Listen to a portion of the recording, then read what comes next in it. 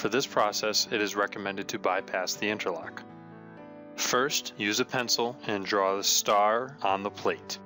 Then, navigate to the table maintenance screen and push the Foam Top button.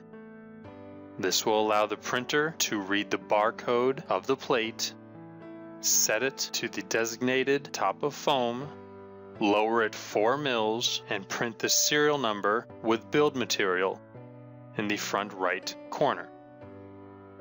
Move to the left side of the printer so you are able to view the rear of the cutter assembly. Focus on the cutter belt and move the cutter assembly over the plate, watching for any movement of the belt. Use the directional buttons on the table maintenance screen to move the plate up or down so that you find a point in which the belt barely moves as it crosses over the build plate.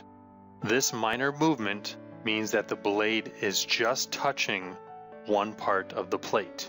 When you found the height that works the best, press the Foam Cut button to have the printer cut 4 mils from the plate.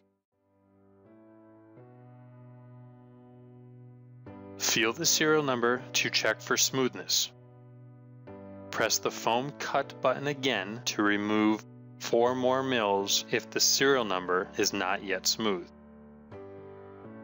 Also make sure that the drawn star is no longer visible on the build plate. If it is still visible, do another foam cut until you cannot see it any longer.